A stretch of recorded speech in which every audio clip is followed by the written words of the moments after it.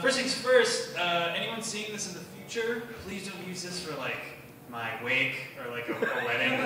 All of this is new stuff. Don't make this part of like a clip show of me. All right. Yeah. So I'm single, and I'm doing it right. Cause I don't know what it is about me being like an adult, but like I'm suddenly good at dating now. I was very much a late bloomer. I came into boobs very late in life, and things are working out for me. You know, things are going good. I'm seeing it all the time. I'm like Georgia O'Keeffe that way. Wow. Okay. Not a great art history reference. All right. I was thinking more Pollock. Really? I'm not. I feel like you and me are looking at different stuff, buddy. Okay. All right. Is anybody in the crowd like a Lyft driver or like an Uber driver? Big Will was here, but you he know left. that's totally fine because I don't want to have pointless small talk for the next 15 minutes. I don't know what that is. It feels like I'm having like a social gun to my head every time I order a car. And it's always the same stuff. Like, where are you from? Where are you going? Also, how do I get to where you're going? Which feels very odd.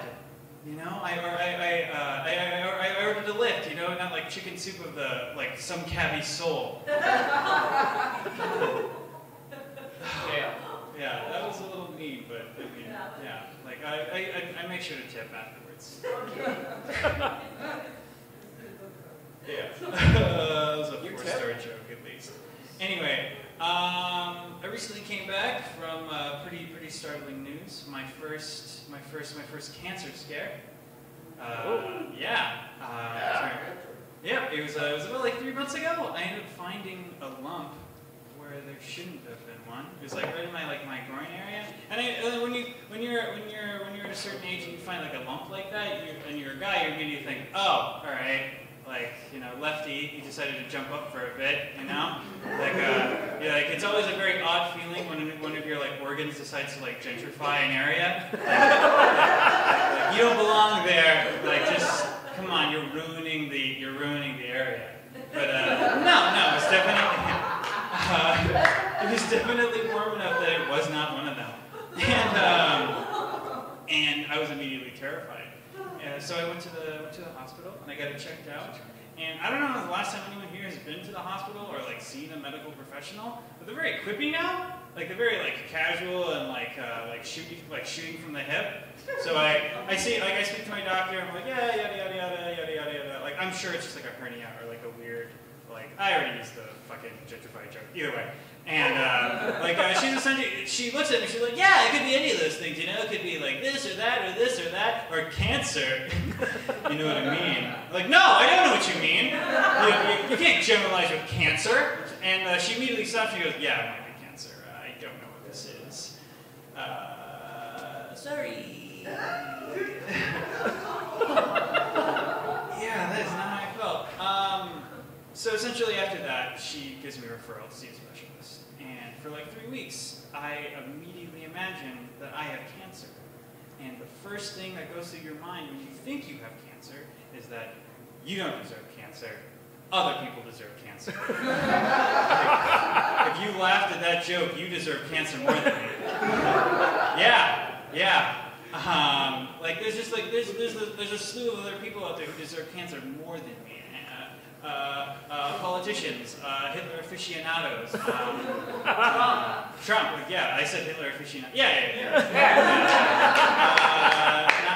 Nazis, or Nazis are essentially just like bougie Klansmen, but still, that qualifies.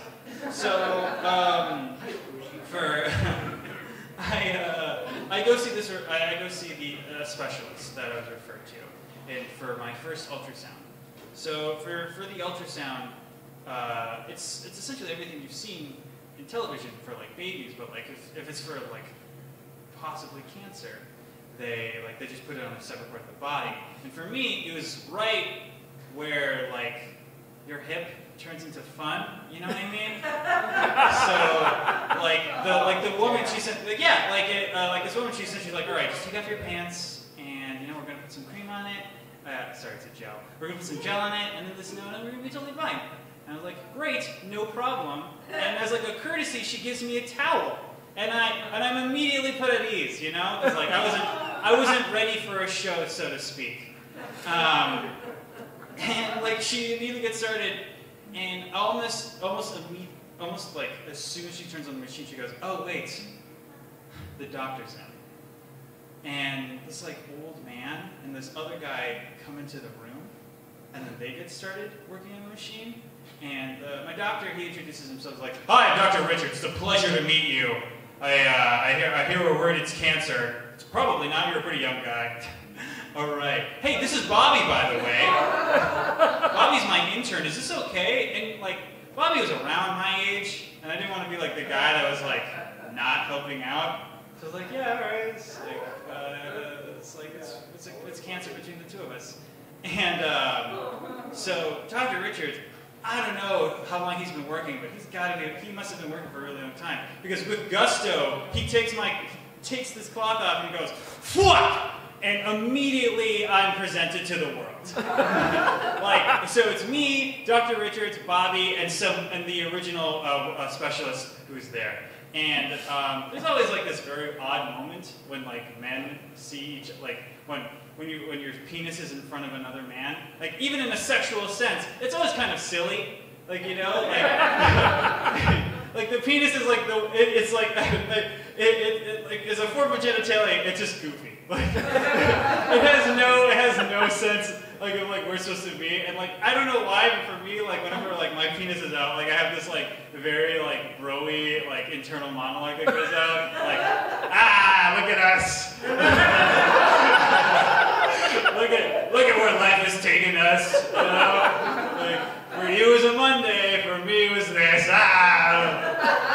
So he's poking around, and The doctor?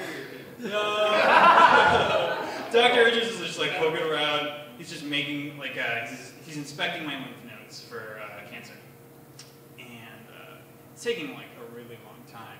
And every couple of minutes, he's just like popping back to Bobby just to make sure. He's like, "All right, so I'm seeing 6 infected lymph nodes. You seen that, Bobby?" Like, "Yeah, I got it."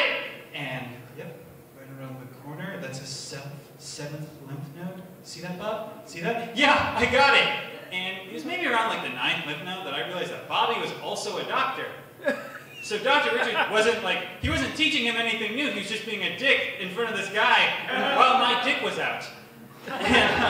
And we ended up finishing. He ended up throwing the towel back at me like I was dirty or something. And he was like, "All right, we'll get your test results in a couple of days or 2. And I remember just thinking about the rest of that day, going like, man, like it is Monday, the Pope's weekend, and Bobby just immediately saw everything not because he had to, because he was learning, but because he just happened to be around Dr. Richards at that time. And I don't even know who that guy is. He's just walking around like, man, a guy with cancer who might have cancer is also circumcised. Very strange world.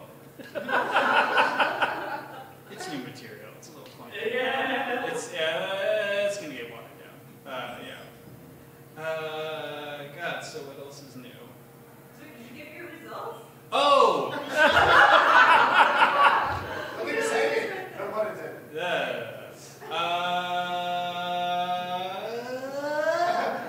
They don't know.